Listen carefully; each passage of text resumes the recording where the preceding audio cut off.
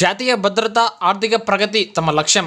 సార్వత్రిక ఎన్నికల్లో పనిచేసే ప్రభుత్వానికి అన్ని వర్గాల నుంచి ఆదరణ లభించిందని ఆర్థిక మంత్రి నిర్మలా సీతారామన్ అన్నారు. నవభారత్ కోసం ప్రజలు తీర్పు ఇచ్చారని చెప్పారు.